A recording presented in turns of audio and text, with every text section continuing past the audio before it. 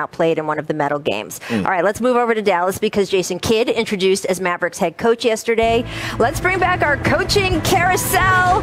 Getting a little thinner now because more people have gotten jobs. Here's Kidd on the fit between Luka and Kristaps Porzingis. Take a listen. KP, again, this is a positive summer for him. He's healthy, right? This isn't a time where he's coming off an injury. I think he's really excited about this opportunity. I think he's a perfect fit for Luka. First of all, Richard, look at your guy, J. Kidd, up there. The nice thick tie knot, the glasses. And all that. That's not Oakland J. Kidd.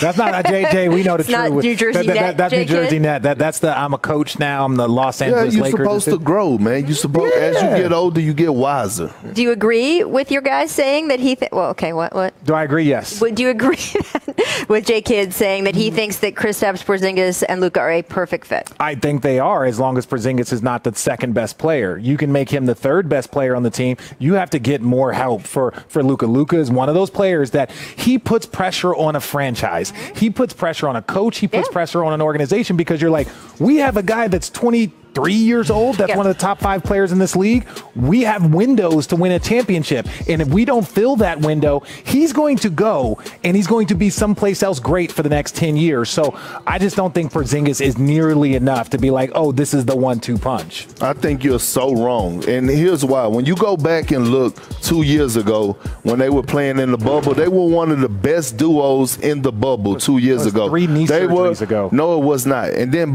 by the way, they both was averaging they both was averaging 30 points a game in the bubble. They were coexisting very, very well. What happened was that Coach Steven Silas left. Okay, he was the magician behind that offense. So now you have to make Porzingis feel wanted. If you're J. Kidd, you have to go and have a sit down with Luka and say, hey, look, you can't dominate the ball 95% of the time. You only could dominate the ball 60% of the time. We're going to feature Porzingis in our offense. We're going to run sets for him. We're going to put him in position to be successful.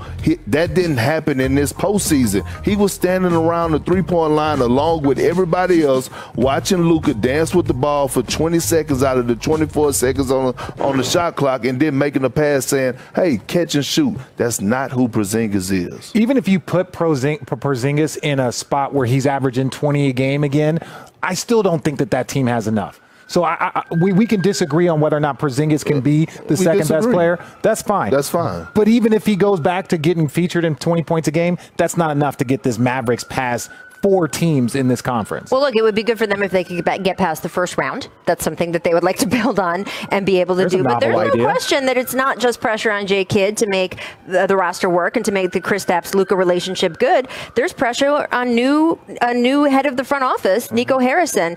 I don't know, is this title president, general manager, executive vice president? Nico? Whatever it is, he's very important, and he's now running the front office in Dallas.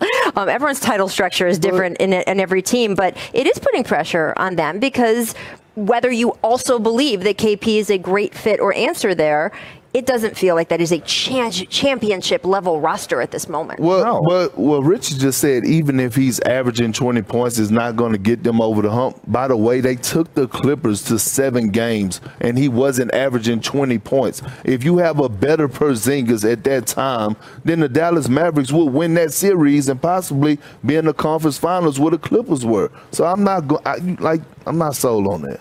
Okay, cool.